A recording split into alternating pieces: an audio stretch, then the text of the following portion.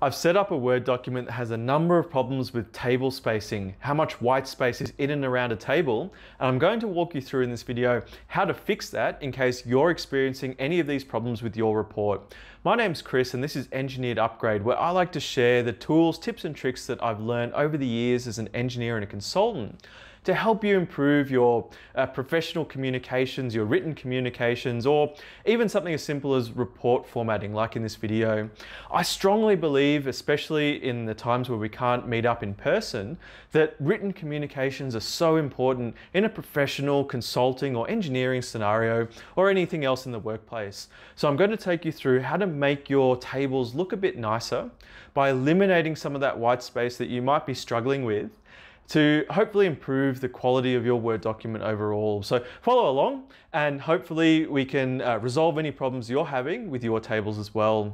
Now, I've put up on the screen here the table that I set up that's got a number of these problems that I'm going to fix. The first one here is that the introductory sentence for a table, and I did another video where I explained when and how to use tables, when it can be a good idea to improve your report with tables. I'll leave a link to that in the description below, because the introductory sentence here that's recommended by professional style guides, there's too much space between this sentence and the table below. Now, if you're experiencing this problem where there's too much space before your table, I'd like to look at the paragraph spacing of that line instead. So I know it's just one line, but it's called paragraph spacing. And I like to look at that spacing to try to resolve why there's so much white space between the table. Now, the first thing to look for is whether or not there's a new line there, whether or not there's an empty line. And in this case, it doesn't appear to be. Now, to find that out, come up here to the little paragraph marks button, click that marks button, and it will highlight for you where there's too many new lines. So for example, at the bottom of the table here, there's an extra line after the table before the next sentence. Now that can be simply removed by clicking in the line and pressing the delete key to line that up. Now that there's too little space between the table and this paragraph, but I'll get to that later on at the end of the video. So we come back up to our introductory sentence for this table, and we want to make it come closer to the table. So if there's no new line after the paragraph, after that introductory sentence, then that implies that there's too much paragraph spacing. So we come up and click on this introductory sentence, and then we click on the paragraph settings button. Now, as you can see, the before spacing is set to 6 point, but the after spacing is set much higher. And that's the difference between the sentence and the next thing that follows it, in this case, the table. So let's adjust that back down to 6, click OK, and we can see that the table moves up and that white space is removed. So that's going to be the same thing if we start looking at the white space within the table, where there's too much white space within the table. We can see that in this last row, again, that there's a new line character inserted. You can see how it doesn't look very nice in the table with all this white space before the text. So we knew from when the paragraph marks were on that there's an extra space here before this paragraph in this cell. So we can click on that, press delete, and it's resolved. However, there's no similar white space. The white space in this second cell is not caused by a new line. From our earlier deduction, we know that this could be because of paragraph spacing. So we highlight or click into this paragraph, click on the paragraph settings button, and again, you can see that the before spacing is far too high. We can adjust that down back to 6 point and click OK. And we've resolved those two spacing issues within the table.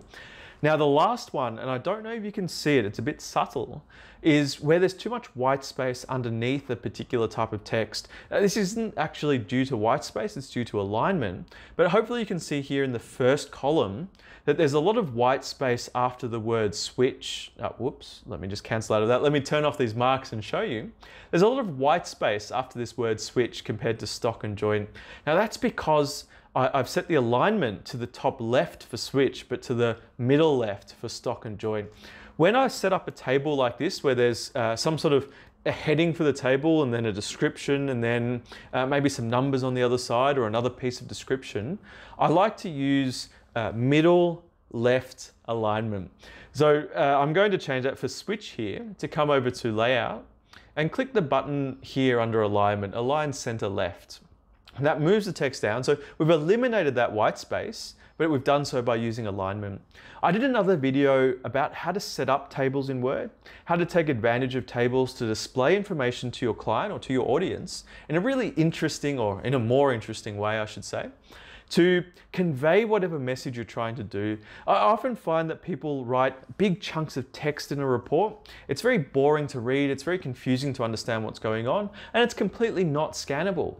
Imagine you're the busy executive sitting in an office and you want to scan through a consulting report quickly while you've only got a couple of minutes spare. You can't get to the point very quickly if all your information is buried in paragraphs.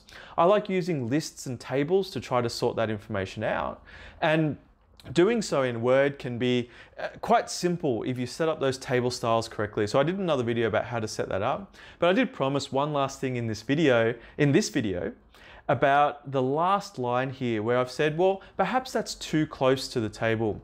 So one thing we can do is to come up to paragraph settings and to change the space before this sentence, make it a little bit, or just make it a little bit higher, so that there's some sort of adjustment between the table and the following paragraph. Now, there are alternative ways to do that if you fix the table, however, I don't recommend it.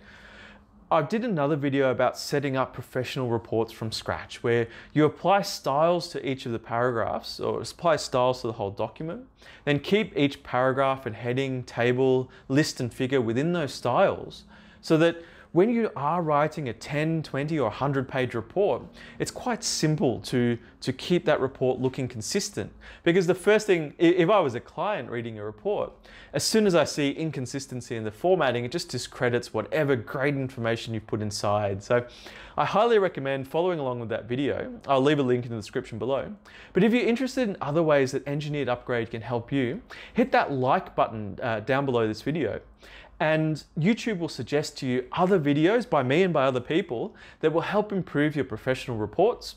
If you're interested in more of what I have to say in particular, hit the subscribe button and follow along as I help you develop professional reports, professional communications, and lots of different ways you can improve in the workplace. So my name's Chris, and hopefully I'll see you in that next video.